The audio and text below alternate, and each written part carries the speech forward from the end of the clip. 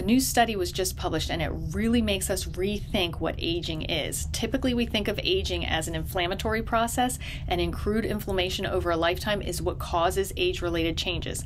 It does. Inflammation does decrease the body's ability to renew and restore. If you've watched any of my recent videos, I talk about how grounding, which decreases inflammation, is very anti-aging and extends longevity.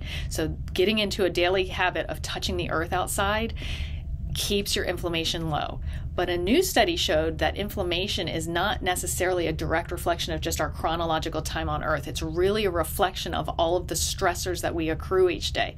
They looked at industrialized nations, specifically looking at cities in Italy and Singapore, and then they looked at cities in Malaysia and in the Amazon that are non-industrialized, and they compared inflammatory markers versus chronological age. I have mixed feelings on why they didn't include any United States cities, because we have the worst food.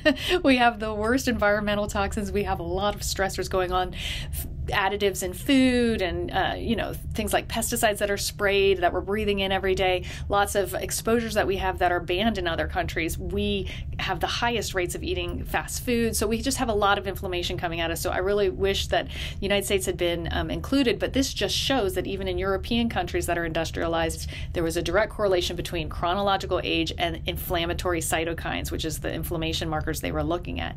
But in the non-industrialized cities, in the Amazon and in Malaysia, those inflammatory markers were not increased, even when looking at extreme chronological ages. So that our inflammation does not need to accrue just because our chronological age is moving onwards. They have very low markers of inflammation. They had their own markers of inflammation that were associated with infections, parasite and bacterial infections, but that is not corollary in the slightest bit to age. You can have those infections at any age. So that is not because of chronological time on this earth that you're accruing this inflammation. That's just from infection. There are multiple medical studies in the medical literature. You can find them on my website. You can read them directly for yourself. I have a whole list of grounding medical studies that have been published in the medical research that are double-blinded, placebo-based, very high-integrity studies showing grounding decreases whole body inflammation through these exact same inflammatory cytokines that they were using as the gold standard marker for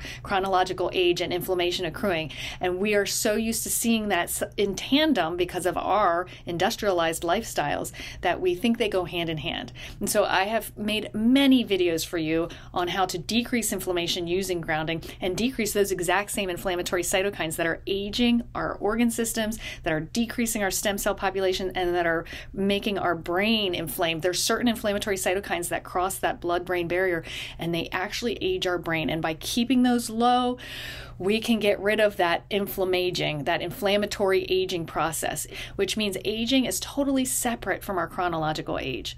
It's totally optional.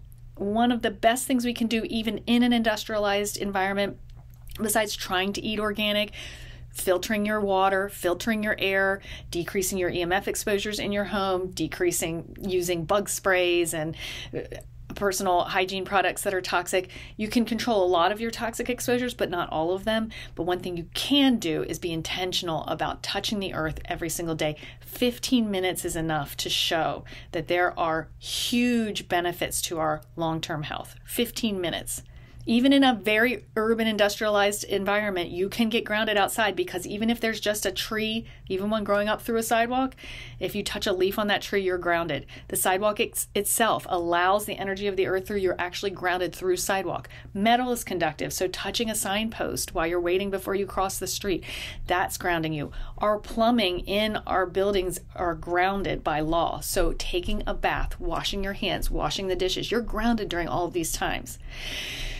If you really can't get outside or can't soak in a bathtub for that good 10-15 minutes a day to get your grounding fix in, you might want to consider indoor grounding tools. But again, along with decreasing our toxic exposures, we want to use organic, all-natural materials. So I have those handmade for you in my grounding boutique using organic hemp, organic cotton, no bleach, no dyes, no fragrances, handmade by a seamstress right here in the United States. And then I personally send those products to you so that you know they are eco-friendly, they are ethically handcrafted, and they are going to be healthy for you and healthy for your long-term exposure. I would not recommend sleeping on those leatherette, which is just vinyl plastic.